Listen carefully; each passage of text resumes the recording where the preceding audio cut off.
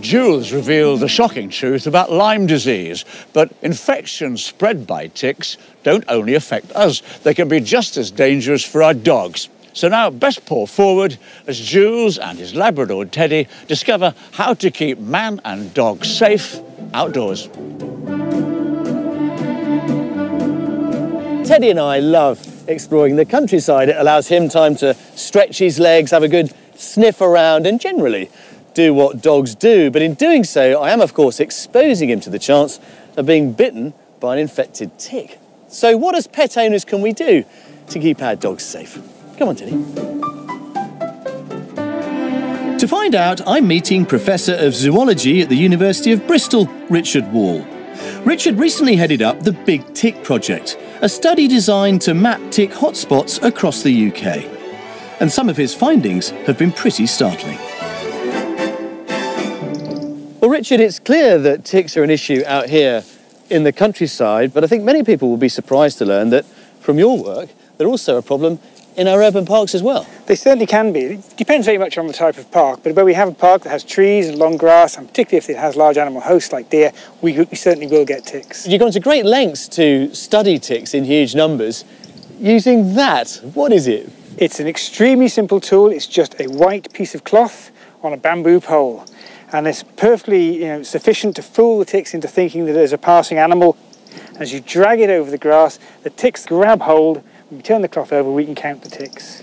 Well, shall we see how many you can find, Richard? I'll give it a go. So tell us a bit more about the Big Tick Project. We wanted to try and get a very large sample size of ticks, but we contacted lots and lots of veterinary surgeons, and we got them to check dogs for us. We had about 10,000 dogs examined as part of the survey, and we were able to detect the various pathogens that are circulating in ticks in the UK fairly accurately.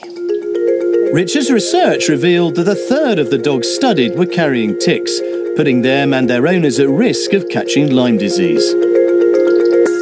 Well, shall we have a look and see if you managed to trawl anything?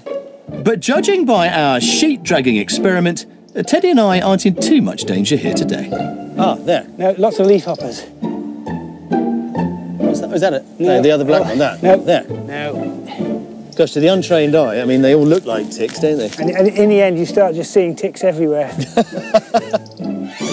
Aha, got one. So we've got an adult female tick. Gosh, there. Yeah, you can see those legs. Yeah. Those nippers. So those front legs that it's waving around in front of it, that's when it sits in the grass, it waits for an animal to come past, and that's what's going to grab that animal. They're beautiful, exquisite creatures. They really are. You think so? Teddy and I aren't so convinced.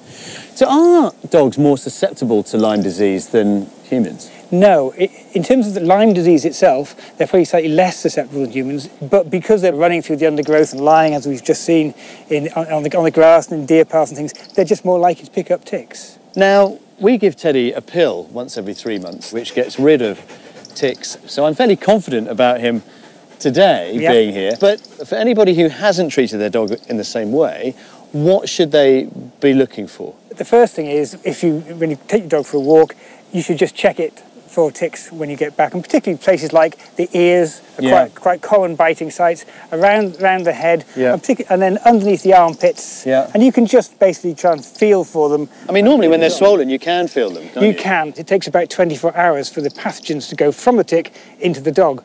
So if we can get that tick off as soon as possible, we minimise the risk of disease in the dog. And if in any doubt, go and talk to your vet. But let's just say, for whatever reason, Teddy got a tick and he got Lyme disease. What would be the symptoms that we're looking for?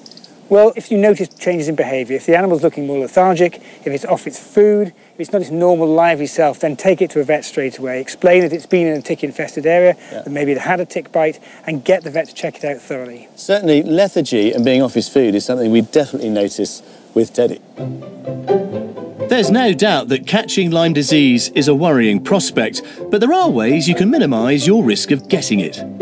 When you go out for a walk, wear long trousers and always tuck them into your socks. Opt for light colours, they'll show up ticks far better. Spray your skin and clothes liberally with insect repellent, and when you get home, check thoroughly for ticks.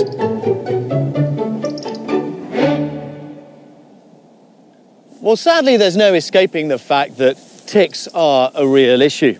And if you are unlucky enough to be bitten by one that happens to be carrying Lyme disease, you should take immediate action. Go and see your GP, but on no account should you worry about coming out here and enjoying the great British countryside. As with everything else, when it comes to safety, a bit of care and common sense will go an awfully long way. Ready, Ted? Yeah, good boy. Come on.